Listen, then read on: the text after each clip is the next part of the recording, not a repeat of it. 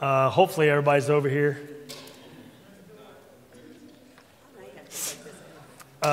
Just so you know, the last time I had slides, and I was doing it on my thing, but whatever happened that Chris and I set up, it quit working. So you didn't get any of the slides from the last one. But today,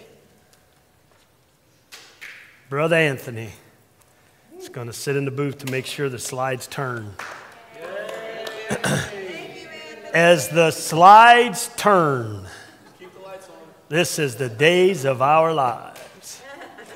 I just want you guys to know there are some people in this room that love me so much. That we would sit here for hours. That love me so much.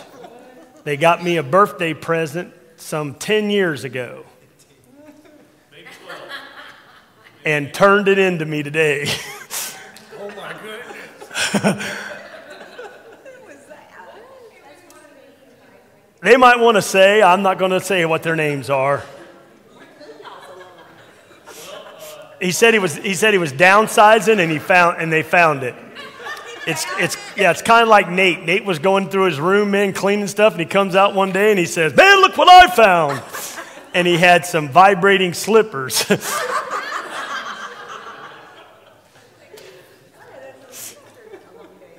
All right, well, we want to get started because Kimberly told me I only have an hour. Bunch of backsliders.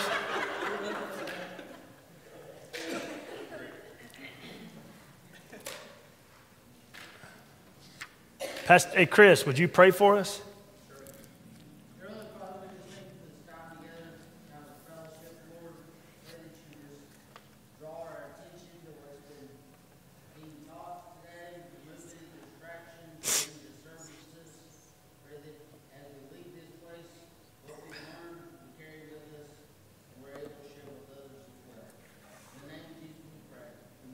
Amen. We'll be starting on page 18. We'll be talking about defining team. We all know that wearing the same uniform doesn't make us a team. A team is more than a collection of people. It is a process of give and take. Definition of team. While teams play a very important part in our lives, not every group is a team. There is more to team than gathering two or more people together. Therefore, it is important that we properly define team. It is further important that we turn to the source of team for a proper definition. So you're going to take just a few minutes here, and you're going to look on your next page, and we're going to defining team. And you're going to give out your favorite team example. It can be any type of team that is a good example of you, something that you've looked at, something that you've seen, something you've participated in. And you can look and see what team you're the greatest fan of and what characteristics make it a good team in your eyes.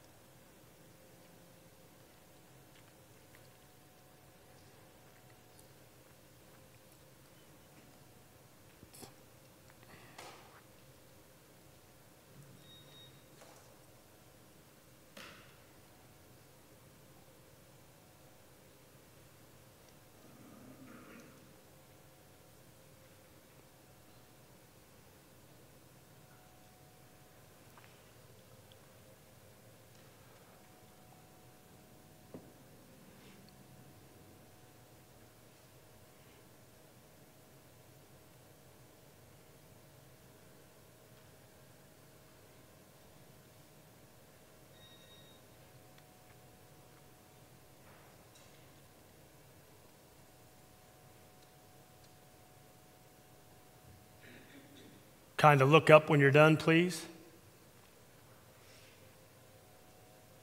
You people that are more than 3 rows back might need to wave your hand as well.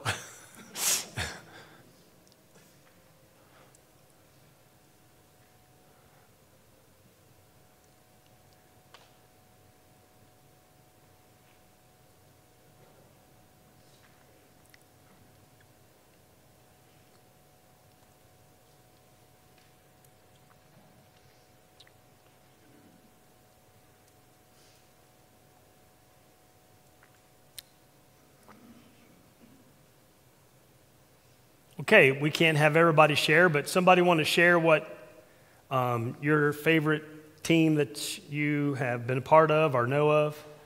You want to share what it is? Don't be embarrassed.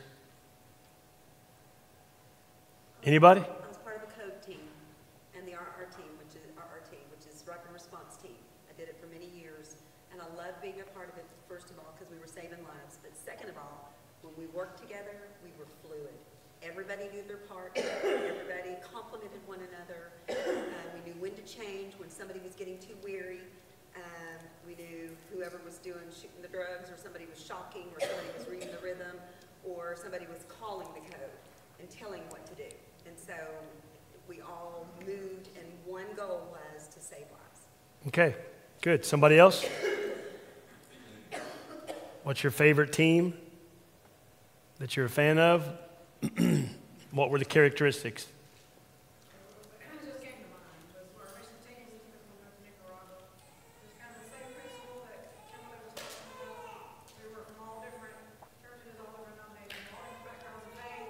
Some people might not have even gone to church, but we all went with the same mind and one accord, and everybody just jumped in and did whatever was needed, whatever was necessary, but the goal was to win souls. Okay, good. Anthony, you recording this? Thank you, sir. Okay, one more.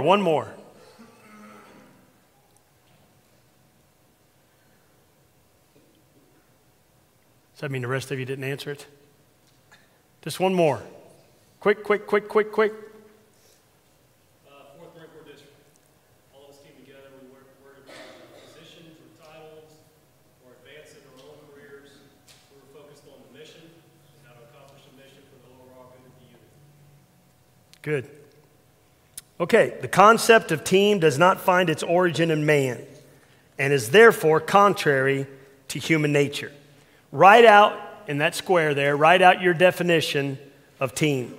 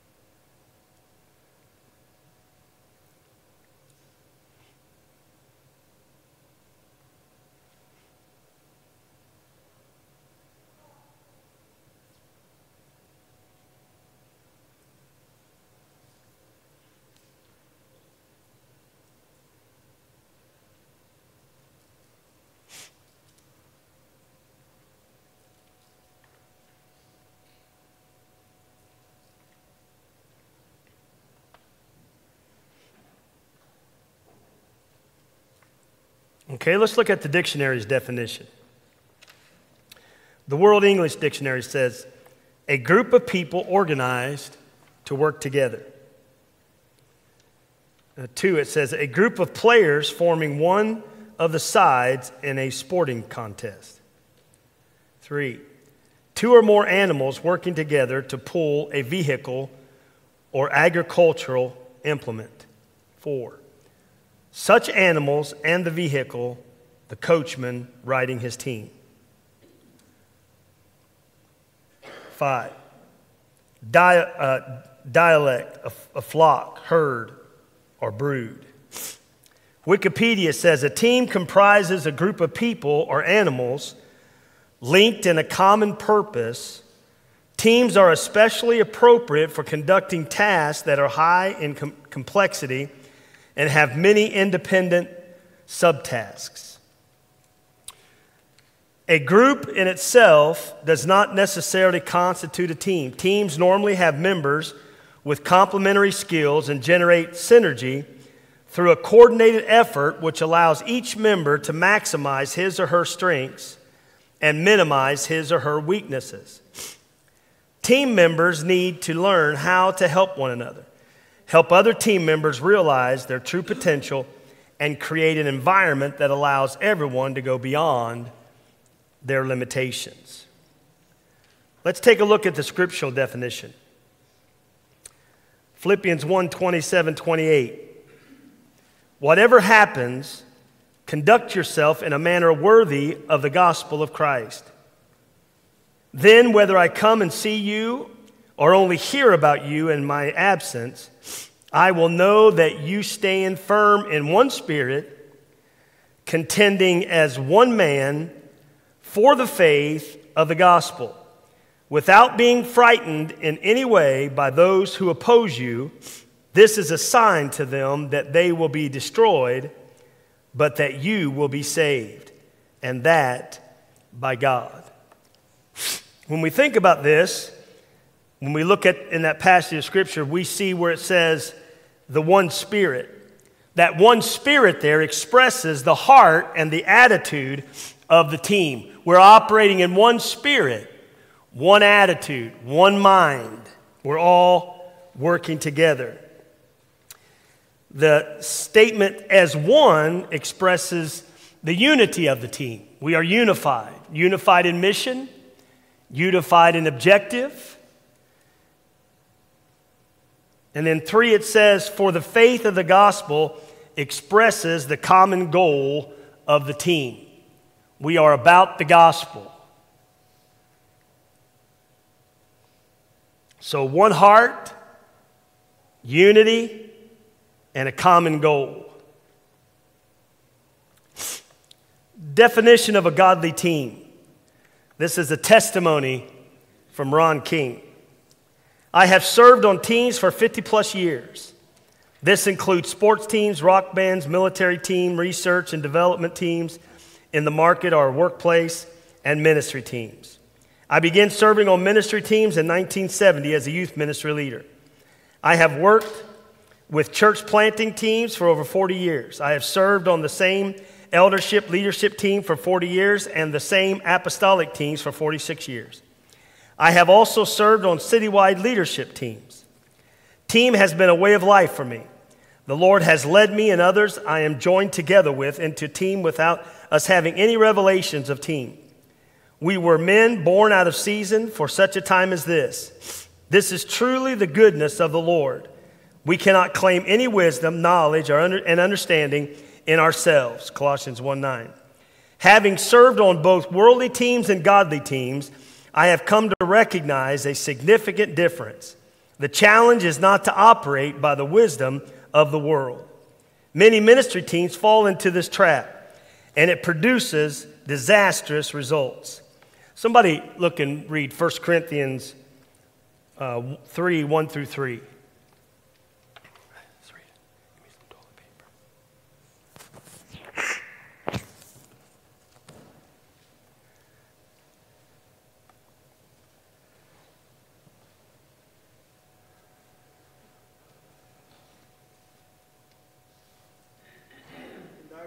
Could not speak to you as to spiritual people, but as to carnal, as to babes in Christ. I fed you with milk and not with solid food, for until now you were not able to receive it, and even now you are still not able. For you are still carnal, for where there are envy, strife, and divisions among you, are you not carnal and behaving like mere men?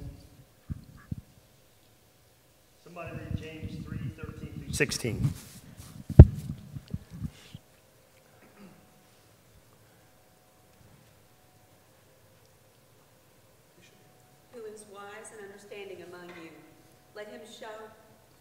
Who is wise and understanding among you, let him show by good conduct that his works are done in the meekness of wisdom.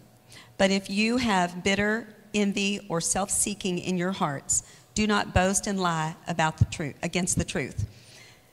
This wisdom does not descend from heaven, but is earthly, sensual, and demonic. Did you say 15 or 16? 16. For where envy and self-seeking exist, confusion and every evil thing are there. It is the making of a losing team. Team goals are not met. There are divisions, jealousies, and hurt or damaged lives. Godly teams should have a byproduct of healing, spiritual growth, and strong relationships. I have laid out a definition below for the kingdom-centric team. Here is the kingdom-centric definition. A kingdom-centric team is led by the Spirit. It has sanctified guidance. It releases collective creativity, sanctified entrepreneuring. Operates by the mind of the Lord, sanctified genius. It moves in unity and one accord witness, a sanctified oneness. And conquers all enemies of the kingdom by the power of the Holy Spirit, a sanctified force.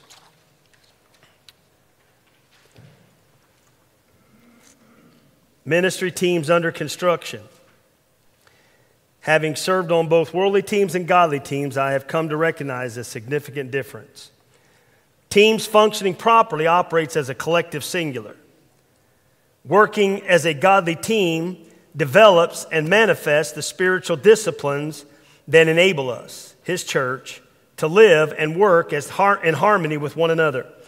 By mastering all the one another's, godly team disciplines bring about the incarnation of that one new man, collective singular, that Jesus sacrificed Himself for. In Ephesians 2:15, it says, His purpose was to create in Himself one new man out of the two. When we walk in that unity, we walk as one, not many. The Bible says that the body of Christ is many members. It's one body, but many members. All those members working together for the function of that body. 1 Corinthians 12 through 14. For as the body is one and has many members, but all the members of that one body, being many, are one body, so also is Christ. For by one Spirit we were all baptized into one body, whether Jews or Greeks, whether slaves or free, and have all been made to drink into one Spirit. For in fact, the body is not one member, but many. These scriptures reveal the revelation of the collective singular. Who are the many redeemed by the one? There are the many collective who are one singular in the one singular. These are the many collective who make up the one singular body of the one singular Jesus Christ. In Christ, we have been made one. Ephesians 1:22-23 says, And God placed all things under His feet and appointed Him to the head over everything for the church, which is His body, the fullness of Him who fills everything in every way. This is the priesthood, an army of the Lord stationed throughout the earth, advancing God's kingdom by a violent and radical love that is conquering and displacing the kingdom of darkness with the kingdom of light. God has called us with this violent, passionate love to go out into the world and love it into the kingdom. As we do that, as we focus our attention on that objective, then we understand what our mission is. Our mission is not to go out and bust people in the chops. But our mission is through Christ to go out in love and introduce them to a Savior that paid the price for them to enter into His kingdom. The problem in the church is that we have learned we do not know who God is. And so we spend a lot of time here trying to help us to see who is God. God's not a finger-pointing God. God is a God that is a welcoming God. God loves, and so His people have to be driven and motivated by love. Same way when we operate in the ministries of our church. We operate it together in teams according to the love of God after the same thing, the same objective, and that is that Christ would be glorified. Earth is experiencing many sightings, visitations, and habitations of heaven on earth. We continue to hasten the day when the kingdom of heaven shall fully engulf the earth, and all its enemies are completely destroyed, even death and the grave.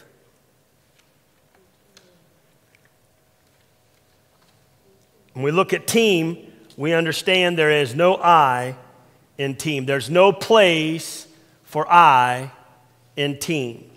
We need to learn a new language. Learning team language, we need to replace the I with team pronouns. For example, plural pronouns. us, them, they, we, ourselves, themselves, yourselves, and theirs. Learning team language is important. List words that you can write down in this exercise that speak of togetherness.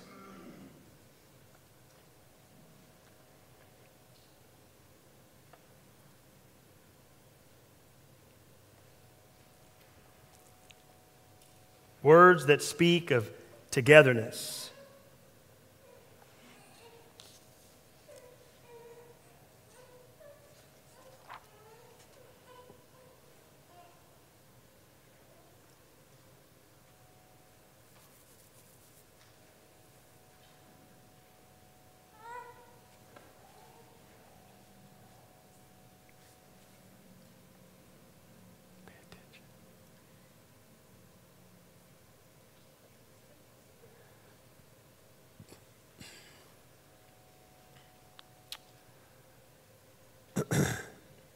Okay, let's somebody share one of the words you wrote down.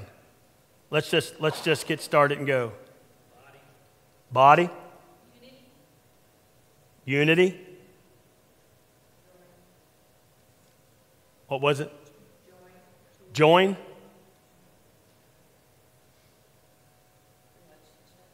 Relationship.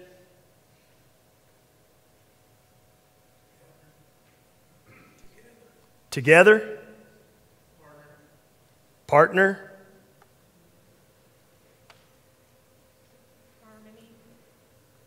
Harmony.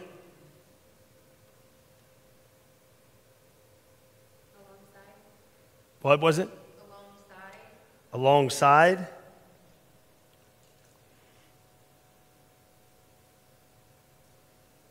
Okay, some of these were mentioned, but here's a list that you can also look at. Unity, solidarity, oneness, kinship, team, connection, partnership, and alliance.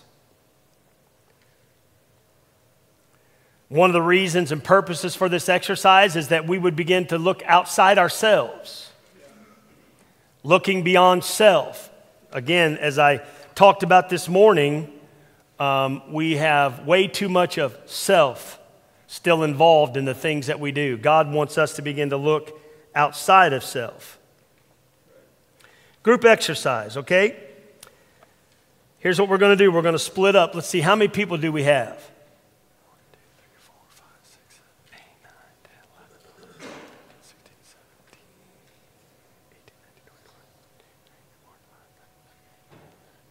Okay, so we have 30, so we could do 6 groups of 5.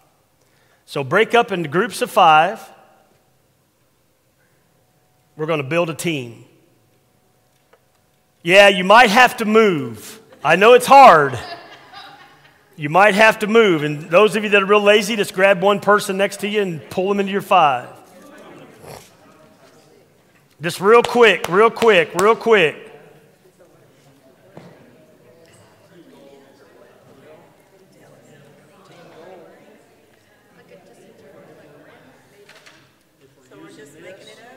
You're going to build a team, and then that block, you're going to begin to identify your team goal, your team name, your team motto, and your team roles.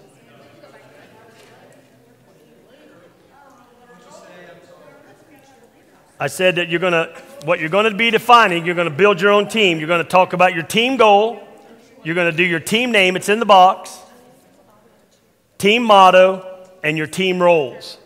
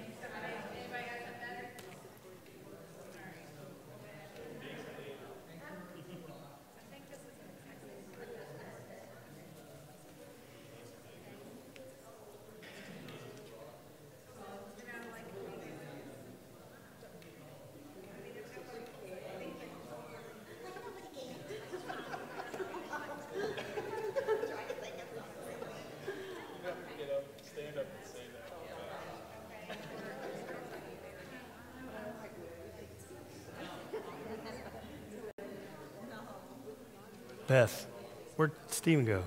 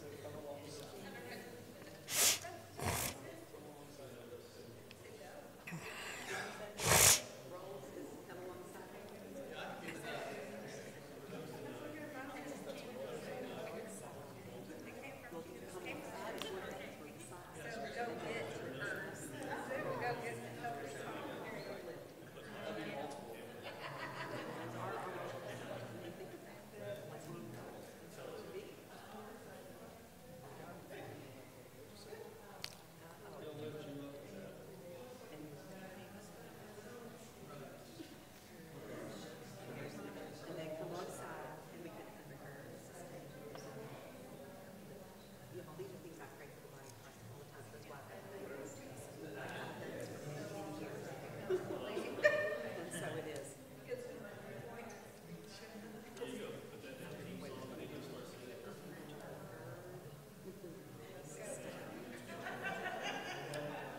10 minutes, 10 minutes.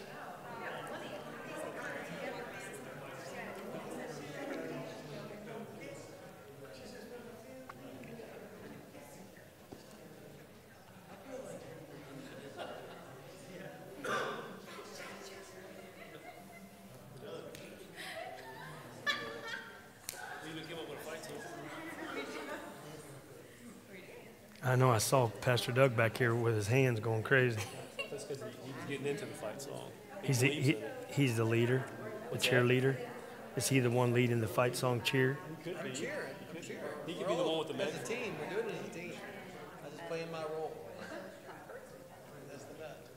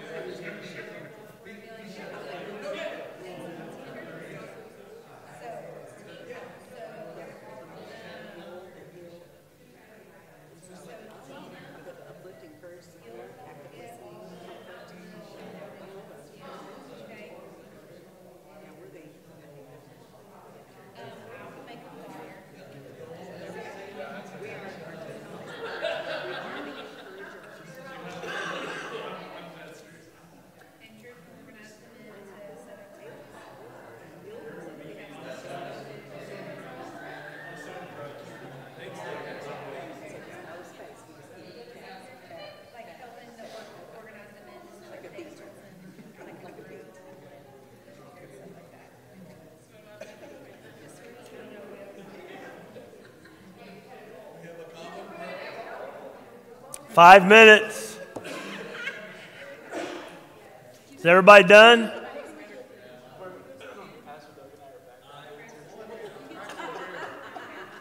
Who's all done? Are you guys done? You guys in the back done? Are you guys done? Don't say you're laughing loud enough. Y'all be. We're practicing.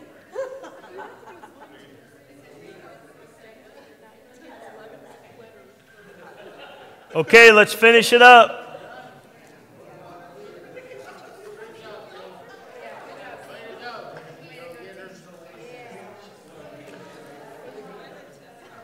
pick someone to represent your team to share with what your results are.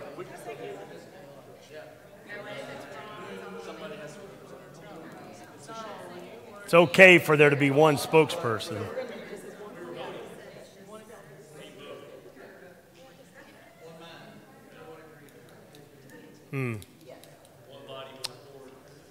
Okay, who's gonna, here we go. You guys done?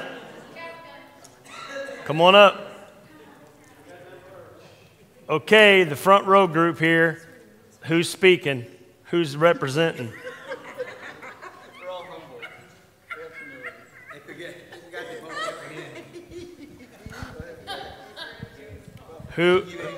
vote. Who's going to speak? There's the mic.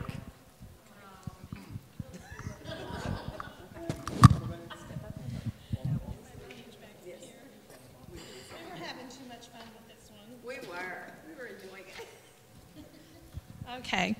Our team goal is encouragement. And our team name is Encouragers. Man, this is... Come on, we're going to do the motto. Our team motto is, if God be for you, you won't fail. He'll lift you up and you'll prevail.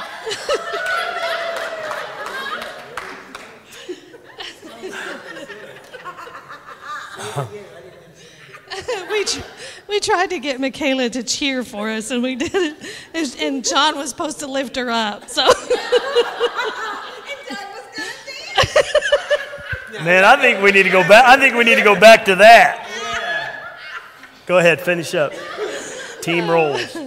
Our team roles are to come alongside, undergird, sustain, preserve, uplift, encourage, support, active listening, and comfort.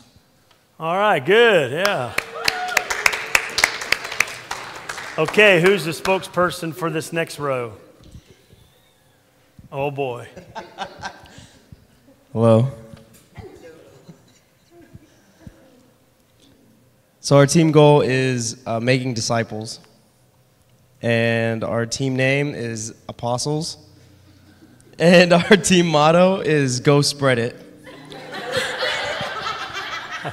Man, that's a dangerous statement. I believe you guys could spread it all right.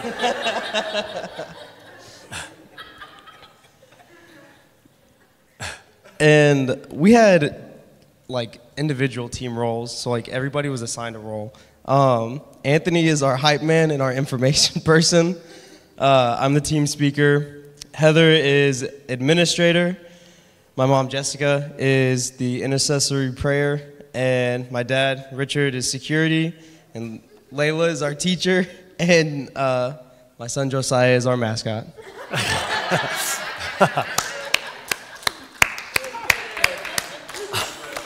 Oh, yeah. Next. Our team goal was to have like a ministry moment and tell everyone across the street about Jesus by having a cookout and clothes drive. And our team name is the Go-Getters. Our motto is Go and Tell instead of Show and Tell. Our team roles is Gina is going to be in charge of food donations. I'm going to make a flyer to hand out and post on Facebook. Andrew is going to be in charge of getting the grill together and like organizing the men to get tables set up and everything. Beth is going to be in charge of clothes donations and organizing them for the event. And Chris is going to be the grill master. Grill master, all right. Good, yeah. Next.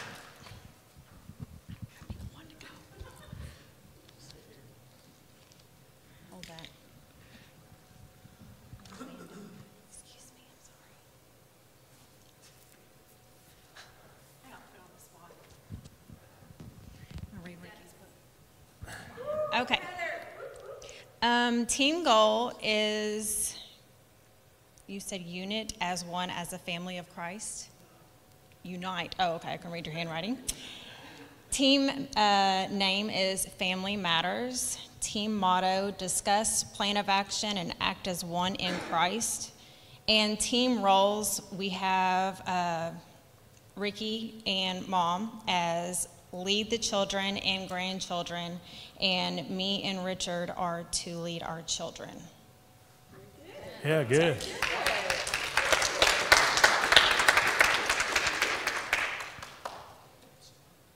No, I just don't like.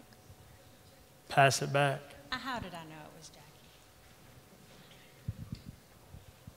Jackie? Okay, so our team goal is to share the gospel, reach others for Christ, and our team name is the Outreach Otters, and and we otter share the gospel is our motto. And our team roles were we were to work together and to be spirit-led. So we didn't have individual goals because we're all just going to do it together. Where God goes, we go. That's another one of our mottos. And we're going to walk in love and share the gospel. Awesome.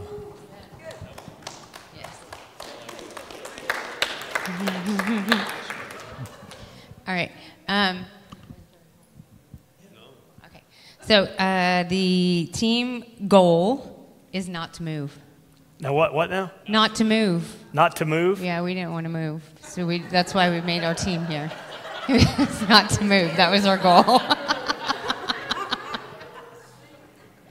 So I want to hear the rest. Our team name is the Unmovables.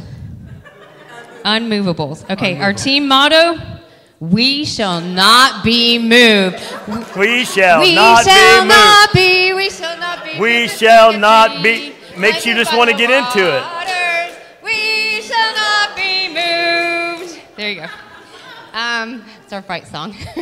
Renata's the rock, Nate was the pylon, Fred is the cable, I am the bolt, and Doug is the nut. Can you say that again? I didn't hear it. Renata's the rock, Nate is the pylon, Fred is the cable, I am the bolt, and Doug is the nut. Wow. Let's give everybody a hand. You guys did good.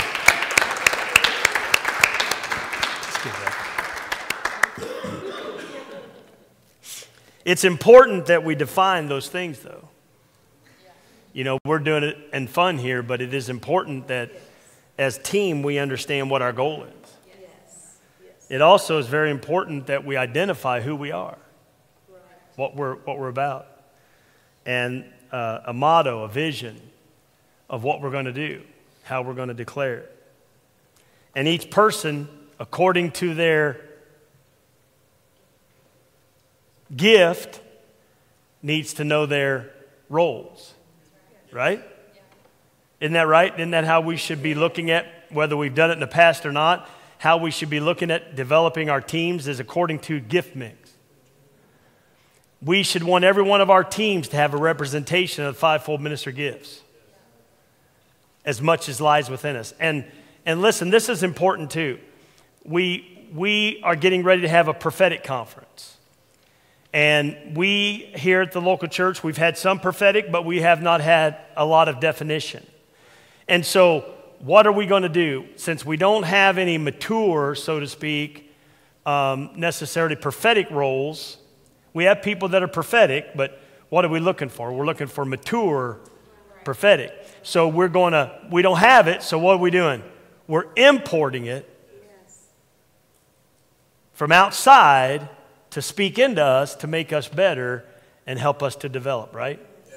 On our teams, we need to have those fivefold ministry gifts, but where we don't have it, we have our whole team. How many of you know we have individual teams? Yeah. Men's team, women's team, on and on and on, right? But overall, we have a team. Yes. Do you see that? Yes. We have a team, and the team has a overall vision and direction. Yes. And our desire is that all of our teams would operate and function within that same directive and that same vision. And so if you have a team and you're on a team and you don't have one of the gifts, but you need to speak into what it is that you have some oversight over, you can go outside that and get someone to come in to speak on that level, whether it's pastoral, whether it's prophetic, whether it's apostolic. We need to know the importance of those. Amen? So good job. Okay, we want to talk about team player. Team player. Taking the I out of team. None of us is as smart as all of us. None of us is as smart as all of us. And we use this passage of Scripture. We only know in part, and we only prophesy in part. There is nobody in here that has the whole word or the direction. Right? It takes all of us. It takes all of us in order to find the real answer. Individual commitment to a group effort, that is what makes a team work, a society work, a civilization work. Vince Lombardi said that. Individual commitment to a group effort is what makes it work. And so when we look at the little cartoon next door, we see there he says the economy has caused us to have some cutbacks. And in the midst of that, it's forced us to redefine what team player is. You can see he's getting ready to give that mop and that bucket to the guy that's doing the coffee pot. The question comes in is, are you a team player?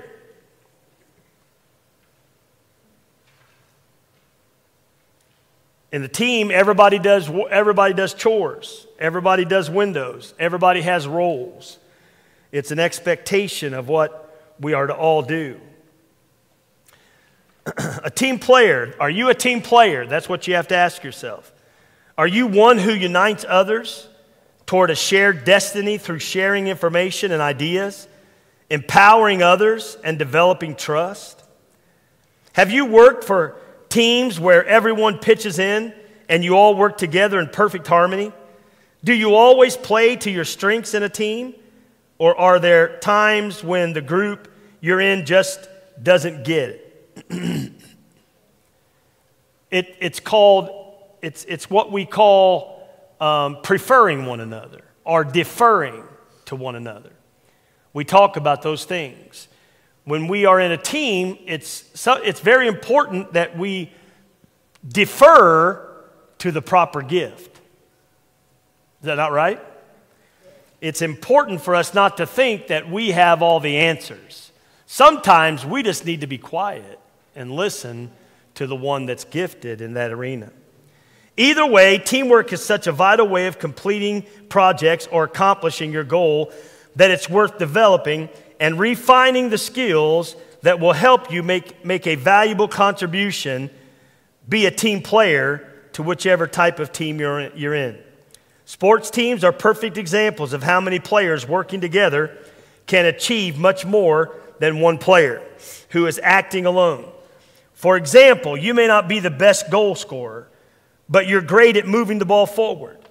You know that if you pass that ball to the person who can score, the team has a better chance of winning. Everyone on the team does a different role. According to these strengths and by helping and encouraging one another along the way, you can make some inspiring things happen.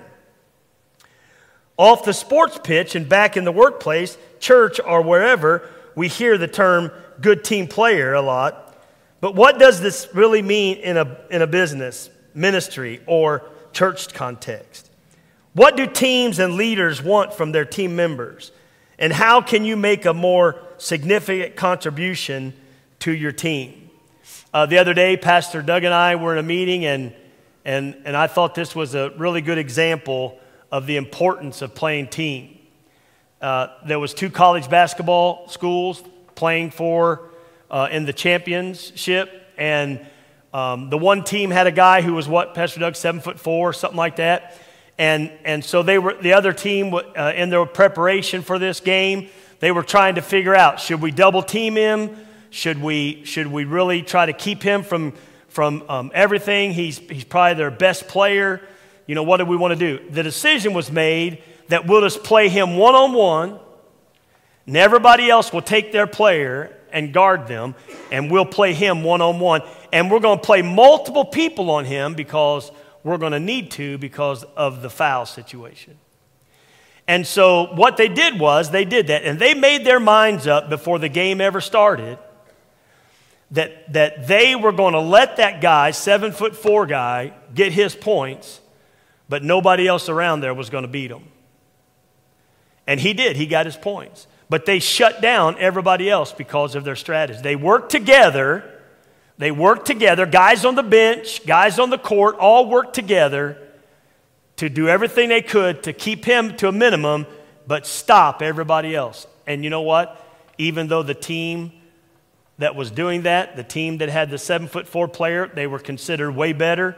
But this team had a strategy. They worked together. They fulfilled their goal. They fulfilled their mission, and they won the championship. They won the tournament.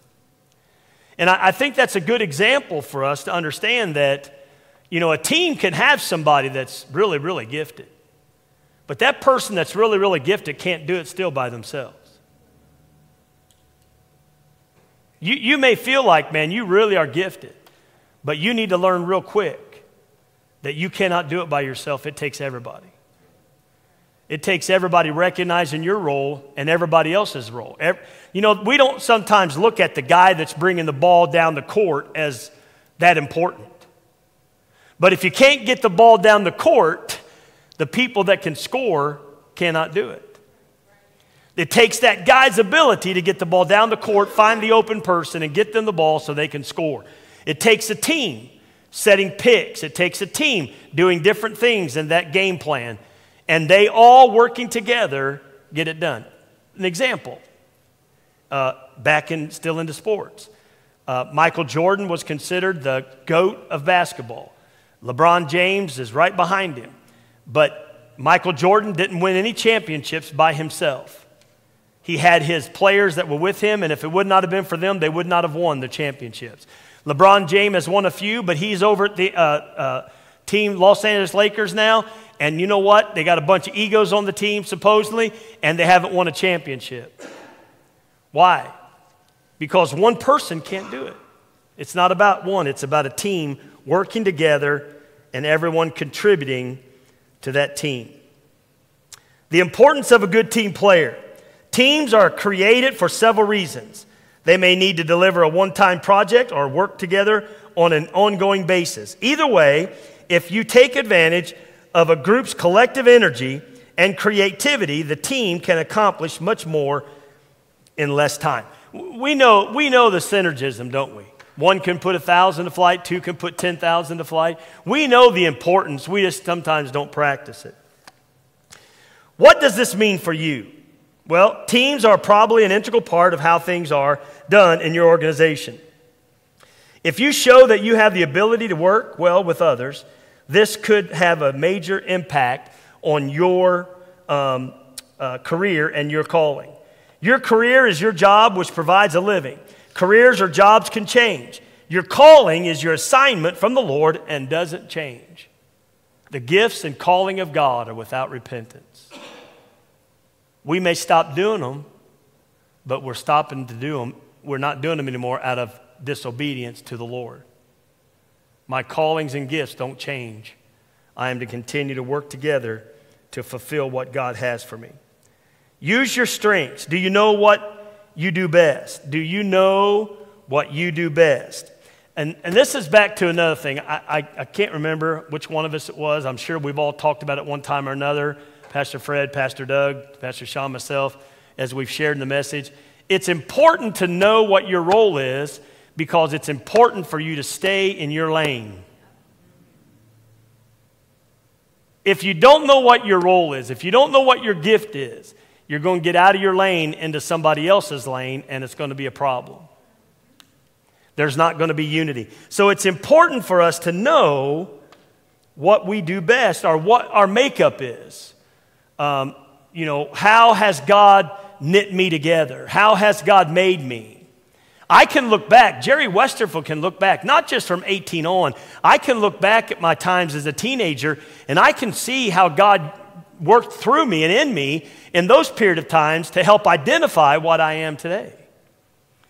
Because, you know what you can do to help find out who you are is, what do you have a passion for? What is it that you have a passion for? Perhaps you're incredibly organized, or you might excel at motivating people, helping resolve disagreements, or researching hard to find information. You may bring spiritual insight, vision, casting skills, wisdom, and knowledge. Learning both your natural and spiritual giftings, talents, and strengths help you fulfill your role on any team. That's why we identify Father gifts, Son gifts, Holy Spirit gifts. It is important for us to know what our Father gifts are. Hospitality, administration, giving, some of those things. It's important, administration. It's important for us to know because we carry those over into our Jesus gifts. And we carry those things over into our team functions. Whatever your strengths, you have something valuable to offer. Find a role within your team that allows you to do what you do well. This will help you to make a meaningful contribution and increase your chances of doing a great job. Plus, it's usually much easier and more satisfying to do basics or to do tasks when you're naturally good at them. Teams usually come together to handle an issue that's difficult, if not impossible, for people to do on their own. When a group works well together, creativity levels are generally higher. As people tap into one another's strengths, this often leads to increased productivity and an inspiring sense of collaboration and cooperation that moves everyone and the project forward. It's all about moving what we're doing forward. It's about reaching the goal, isn't it? And it's not about who gets the credit. It's about accomplishing the task that's been set before us. Key points. Being a good team player isn't always easy. I want you to know this right now, straight up front. Team is better, but team is not easier. Now, we could say team is easier when we're dealing with conflicts because it's not just one individual that's having to take the brunt of it. But when you're talking about having harmony, unity, functioning in that nature, team is more difficult. And there's going to be team infractions. There's going to be times when we make mistakes. There's going to be times when we fall short. But the simple fact of the matter is it's a whole lot easier for somebody just to make a decision than to have to wait for 4 or 5 people to get together to pray and seek the Lord to make that decision. But the better thing about that is when we have those 4 or 5 people and we get together to pray, we're more likely to come up with the mind of Christ. So even though team may be harder or seem harder, it really works out for the better because it's the best way. Be positive. Help others as much as you can. By being cooperative and willing to work hard, you'll be a blessing to everyone, including the Lord. 3 factors that we have, 3 factors to determine value is commitment, skill sets, and attitude. Okay, we're going to go over now and we're going to look at 10 qualities of a good team player. We're going to take a little thing here. We're going to grade it at the end and see where we're at. Okay? So what you're going to do is you're going to go through these 10 questions, 9 questions, 10 questions, and you're going to answer between 1 and 5 how that applies to you. 1 is least, 5 is most.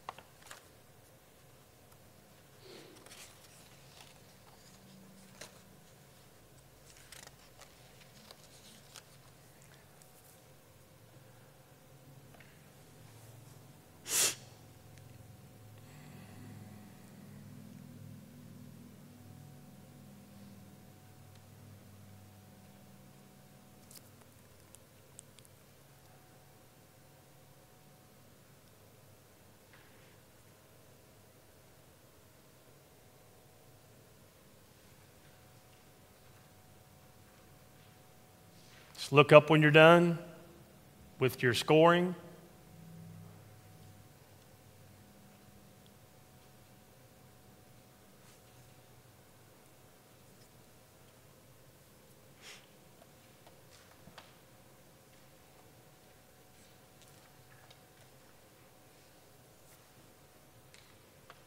Everyone done? Huh? 10. All 10 of these. Oh, sorry. Man, how long does it take you? It's not bad. Oh, really? I mean, you don't got to sit there and... I know, but you don't have to contemplate for 15 minutes.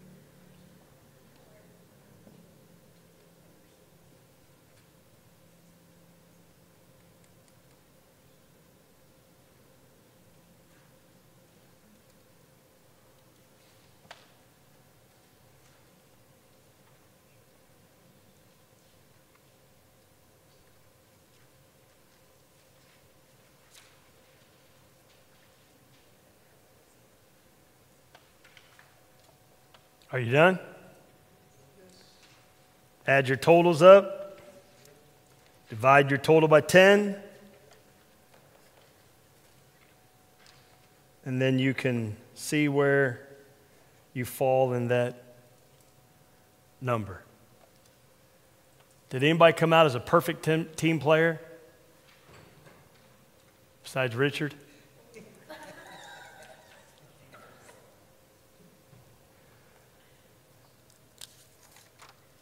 Okay. Just gives you an idea of maybe some things to work on. Teamwork. Teamwork, simply stated, is less me and more we. Teamwork is the fuel that allows common people to attain uncommon results. So what is teamwork? It takes as much work to work as a team as it does to perform your role on the team. Teamwork is defined in Webster's New World Dictionary as a joint action by a group of people in which each person subordinates his or her individual interests and opinions to the unity and efficiency of the group. Now, this is not easy to do. And what we're saying here is that sometimes we may have a way that we think things ought to go. But what we do is we submit our way to the whole of the team. And sometimes how we see it or how we felt about it or what we thought when we come out of the team meeting to set set our position, my way or somebody else's way didn't go that way. So what are we supposed to do when that happens? I'm on a team, I bring something to the table, the idea's kicked around, but as we go around, we find out, wait a minute, we don't think we ought to do this. So anyway, by the time we got done, we're doing something, but we're not doing it the way I brought it. And so we're going out, but it's a different way. What should be my posture as a team member going out? Everyone on the same page. What now? Except what was decided? What'd you say? Everyone on the same page. Everyone on the same page. Accept what was said and support it. Okay. Accept what was said and support it. Huh? As if it was your own. Yes, as if it was your own. And what is the opposite of that? I go in, present that, it got changed, we're doing it different, we go out, and later on that day we're in a discussion with somebody, 2 or 3, 4 people, and we're talking about what's been projected, what's going to be done, and I, instead of me saying, man, it's going to be awesome, and I'm really looking forward to what's going to take place as we move forward, I say, well, that's not how I brought it to everybody. But that's how we did it. How many of you know that's not team? What'd you say, Pastor Fred? I said, and then they say, so we'll see. Yeah, so we'll see. This doesn't mean that the individual is no longer important. However, it does mean that effective and efficient teamwork goes beyond individual accomplishments. The most effective teamwork is produced when all the individuals involved harmonize their contributions and work towards a common goal. This is good, but God is better.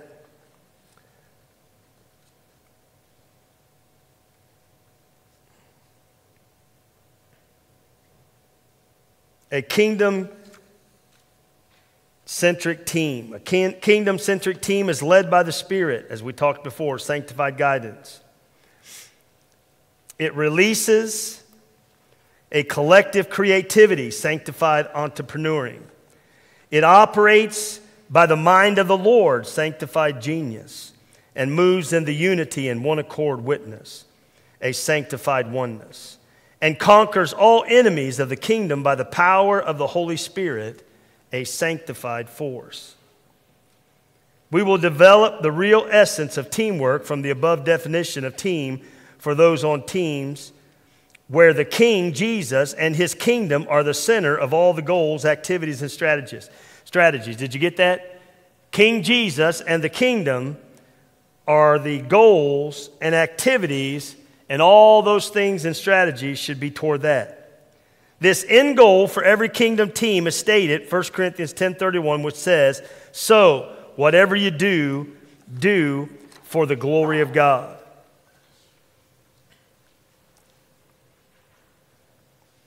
Teamwork on a kingdom-centric team. A kingdom-centric team is led by the Spirit, sanctified guidance. All team members must exercise being led by the Holy Spirit, Romans 8:14. We must take time individually and as a team to seek his direction. God's kingdom is not a religion. It is truly spiritual and of another world. 2, releases a collective creativity, a sanctified entrepreneuring. All team members must focus on being creative by the Holy Spirit. We come up with Holy Spirit-generated ideas and solutions, Ephesians 1, 17, 18, that go beyond the box of religious ideas. 3, operates by the mind of the Christ, sanctified genius. All team members must put on and exercise the mind of Christ. We are not operating out of worldly logic. Somebody read 1 Corinthians 2:16, please.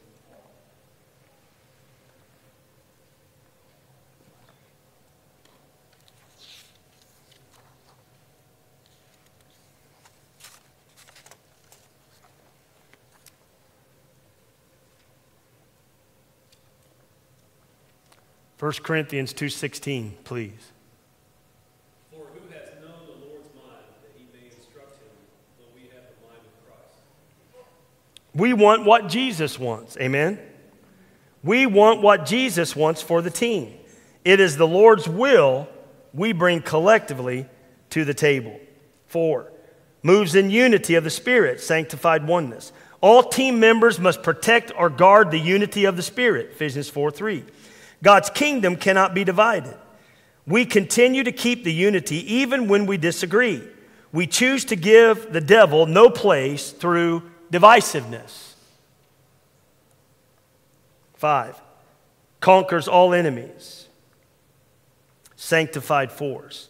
All team members are to be empowered by the Holy Spirit and know how to wage a good fight against all enemies of the kingdom. Ephesians 6:10. A kingdom-centric team is always advancing God's kingdom in any endeavor.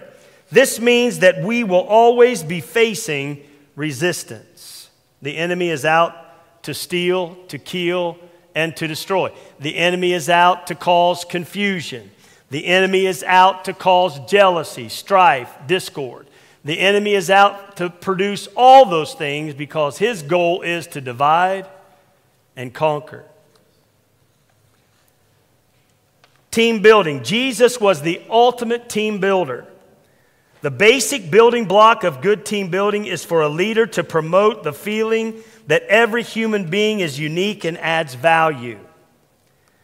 Proper team building is the starting point and a necessity to form a team that works teamwork. This places importance on the recruiting process. Jesus prayed through the night before selecting his team. We have not done this well. We have grabbed people, put them on a team just because we wanted to see more people on the team. We weren't looking, we weren't focused on their gifts or where they should be.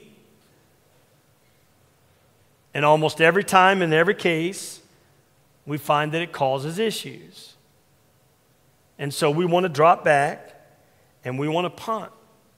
We want to make sure that as we see our teams develop and grow, we are building those teams in mind of the gifts that the person is gifted with, so that the team can function in a way in which it should. An apostolic gift is a gift that helps to set the structure. It helps to administrate the structure. It helps to fix the structure. A prophetic is that speaks the word of the Lord that a lot of times the church is not seeing or recognizing. He speaks the things that are yet to come and has not happened yet. An evangelist is a gatherer. He is somebody who goes out. Yes, all of us take part in watering, so all of us take part in planting, but the evangelist has this drive. They want to gather. The pastor is a shepherd. He calms the flock. He comforts those that need comforting. He is there, the mothering side of the ministry, speaking those words of kindness and grace to those that need it. The teacher is that person who teaches line upon line, precept upon precept. Here a little, there a little. They have a goal, they have a desire to make sure that they teach the truth. They're not interested in teaching people things because they have itching ears. We should give consideration prayer before we begin selecting team members. We need the Holy Spirit's guidance. It is important to have the right people in the right place at the right time. Look at the wise counsel Moses' father-in-law gives him when Moses was about to select elders to work on his team. Exodus 18:17 through 23. "This is not good," Moses' father-in-law exclaimed. "You're going to wear yourself out and the people too. The job is too heavy and a burden for you to handle all by yourself. Now listen to me and let me give you a word of advice, and may God be with you. You shall continue to be the people's representative before God, bringing their disputes to him. Teach them God's decrees and give them his instructions. Show them how to conduct their lives, but select from all the people some capable, honest men who fear God and hate bribes. Appoint them as leaders over groups of 1,000, 150, and 10. They should always be available to solve the people's common disputes, but have them bring the major cases to you. Let the elders decide the smaller matter themselves. They will help you carry the load, making the task easier for you. If you follow the advice and if God commands you to do so, then you will be able to endure the pressures, and all these people will go home in peace." We receive excellent advice from this portion of Scripture. Jethro lists several good characteristics to look for in the selection process. We will look at each of these.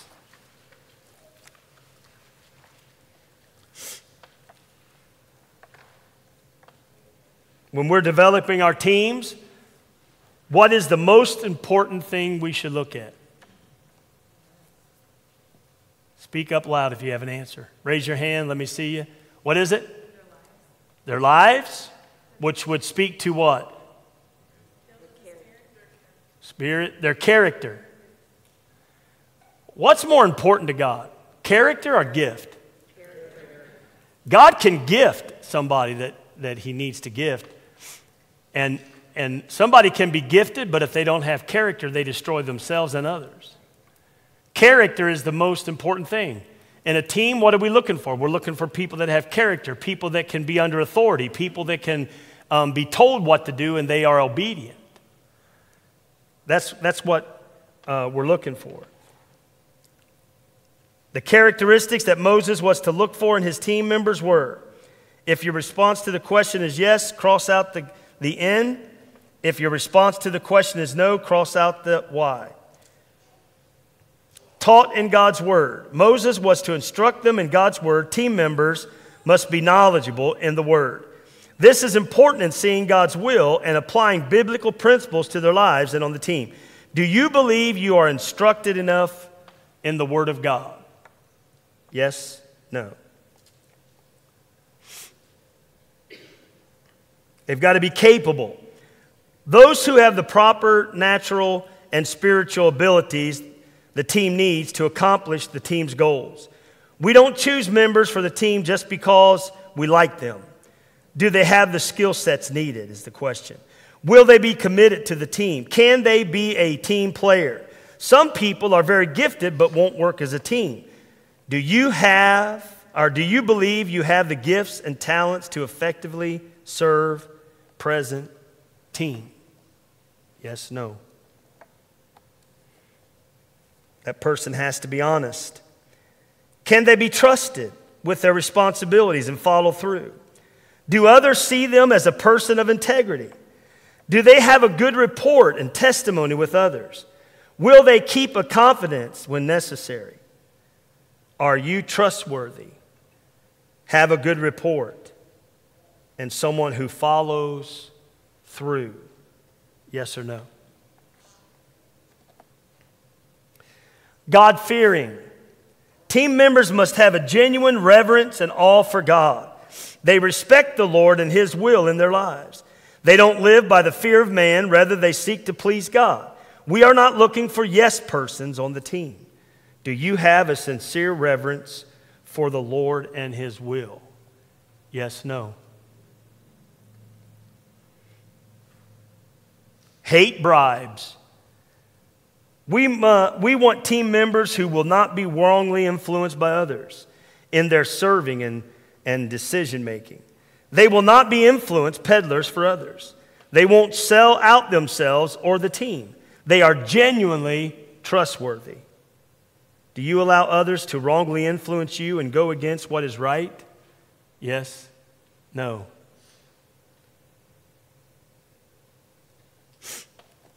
Available.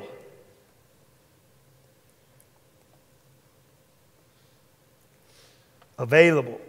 Even if they possess all the above characteristics, they will not serve the team effectively if they are not available. Their work schedule or other activities may keep them from being available to team and team members.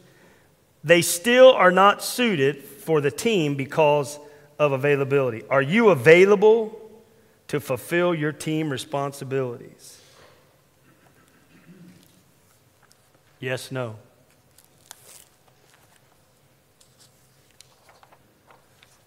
And the last thing we're going to do today is we're going to do this little exercise. I'm going to give you about 15 minutes, and we're going to break you back up in the same groups you were in before. Okay? Here's what you're going to do. You're going to go work together to come up with these items. 38 cents, a button, 10 to 12-inch cross, a piece of candy, a broken shoestring, a strand of brown hair, a picture of your team together, a picture of two people holding hands. Go, now. You got 15 minutes.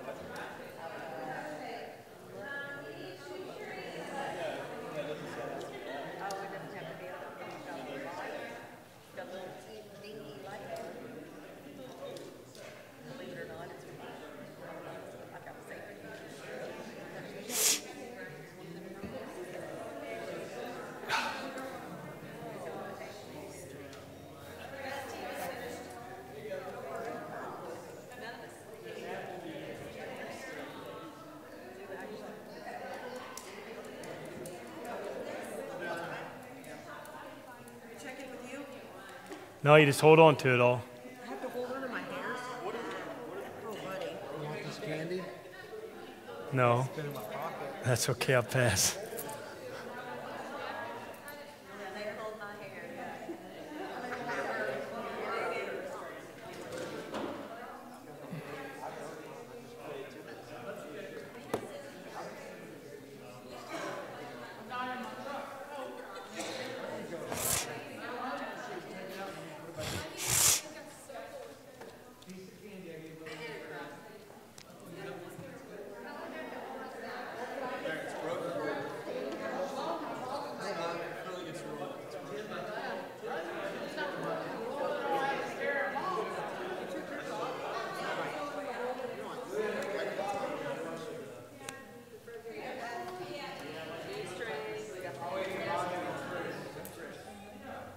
When you're done, just hold on to your stuff and sit down.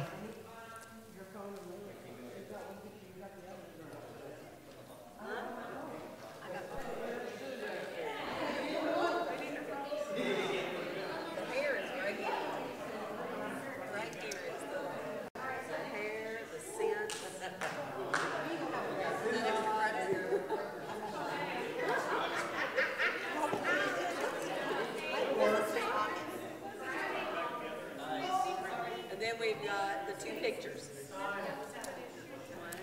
Is everybody done? That's attached. Is everybody done?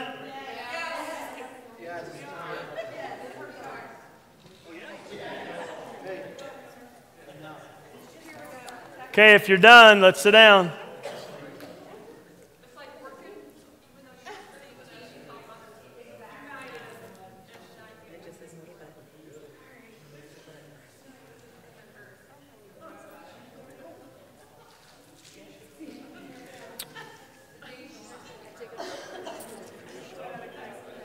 Okay. What did you notice about how you had 5 people on your team? How did you notice about all the items that you had to get a hold of when you went to do them? How did you feel like it all worked? Everybody pitched in. Everybody what? Pitched in. Everybody pitched in. Everybody was excited about doing their part. And, huh? Everybody accepted their assignment. And I'll tell you what, some were more motivated than others. In other words, some people might have dragged a little bit doing, is that what you're saying? So they did, so you were the one, they pulled your hair out? I'm just going by what she said. I pulled my hair out. Awesome. Sacrifice more than others. Well, sometimes that is the case, right? You know, it only took you guys about 6 or 7 minutes to do that. When I did it, we did it in a hotel, so we weren't familiar with none of the surroundings, and it was very difficult to track stuff down. Didn't have a house to run over to get money, so it took us a little longer. But you guys were, quick, efficient. You guys were going after it, people running everywhere. But it shows us how much faster and how much more efficient we are together than if we were one person going after those same items. How many of you know if you were one person going after those items, you'd still probably be looking? Yes. You would still be going after it. I also noticed that other teams want to help other teams be successful. Yes. That team helped us. Yes. That was a big thing with us. Some teams, they were like fast. They took their shoestring out of their shoe and cut it in several pieces and gave it to other team members so they could have theirs. I know I wouldn't do that, but anyway. They did. And so that is another thing. And that's what we're supposed to be about, right? We're supposed to not just hang out in our own little team, but we're supposed to be willing to help others in whatever capacity they need. Right? Good job. Okay. Everybody's mind and heart clear? Anybody got any comments?